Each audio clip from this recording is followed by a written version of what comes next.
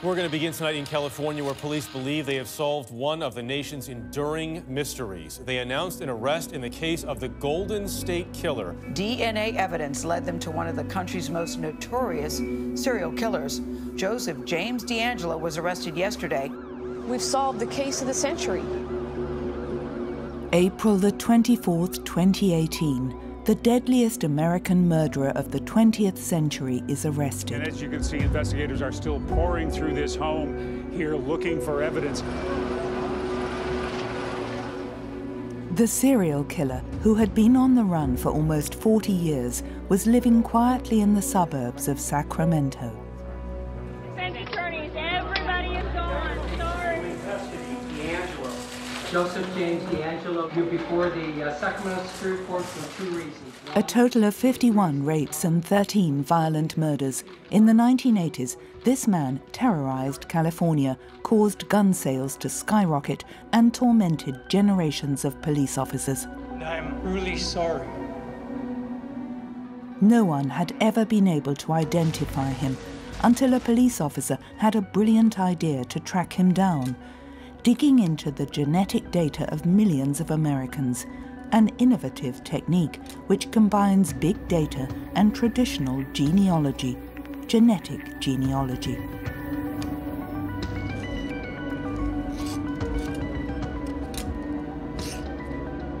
Think about this, the Golden State Killer case. For 44 years, 15 different law enforcement jurisdictions. With the genealogy tool, it took 6 of us 4.5 months.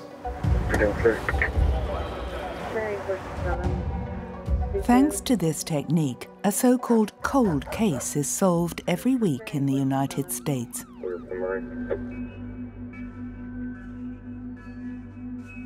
The hiding places are taken away. They can no longer hide and do their horrible deeds because we will find them, and they have to know that. Around the world, we have technology and science at our disposal, thanks to huge DNA databases which already include millions of Americans and Europeans. It would be possible to find anyone on the planet. How far can this wide-scale use of DNA data take us? If we can track killers, we could also track political dissidents, migrants, family relatives, or even yourself.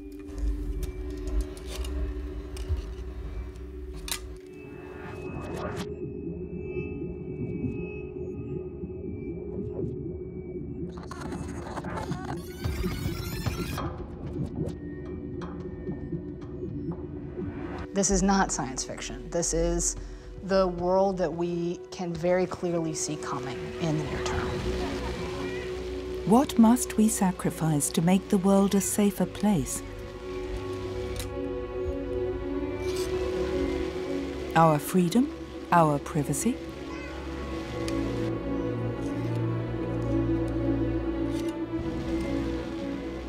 Is the end of criminal activity worth it?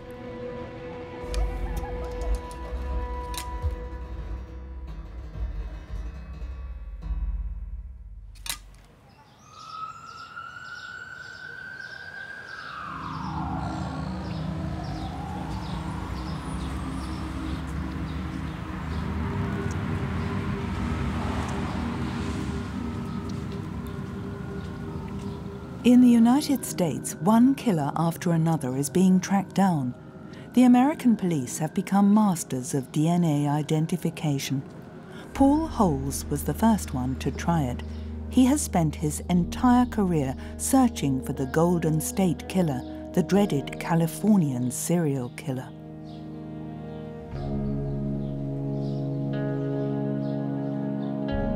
He was a predator that was very sophisticated, highly intelligent, employed tactics that most, serial rapists or serial killers don't employ. It's the second known attack by the East Area rapist here in Modesto, and it occurred in the northeast part of the city, less than 3 miles from the site of the previous incident. This time it was a 15-year-old girl. Again, it was in a northeast Sacramento neighborhood. Again, he knew she was alone, forced his way in using a knife to threaten her, and raped her repeatedly for several hours. The 39th attack of the East Area Rapist took place in this very nice middle-class neighborhood. This time we have a list of 13 homicide victims, 50 known attacks that he committed between June 1976 and July 1979 up in Northern California. So this was a very prolific offender. This was a man that was willing to go inside house in the middle of the night,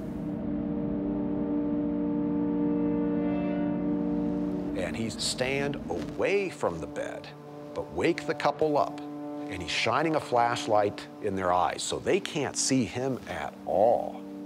And he's telling them, I've got a gun.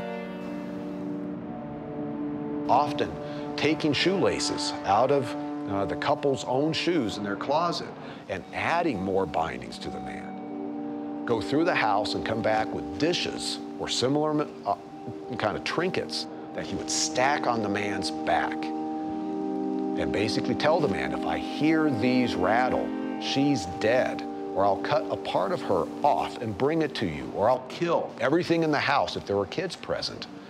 Then he would separate the woman out to the family room where he would sexually assault her.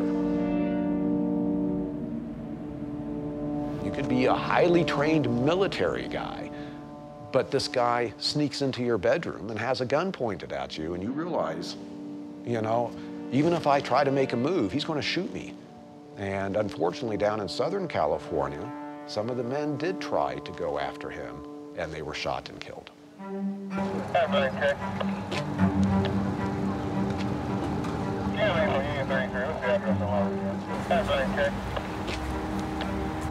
But once he starts attacking, and once law enforcement realizes we've got a new and very dangerous rapist out there, they start forming task forces in Sacramento. They do proactive patrol. There's helicopters flying overhead.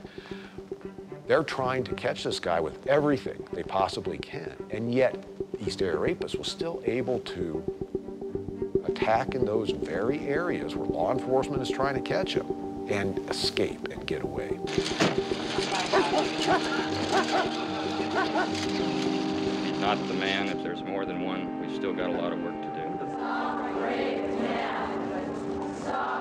These communities to completely change their lifestyle. The communities are forming neighborhood watches where now you have groups of men who are wandering around the neighborhoods at night trying to do their own patrol to augment what law enforcement was doing.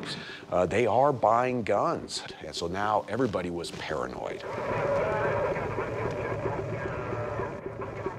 In 1986, the attacks stopped. The killer seemed to have settled down, but Paul Holes didn't give up.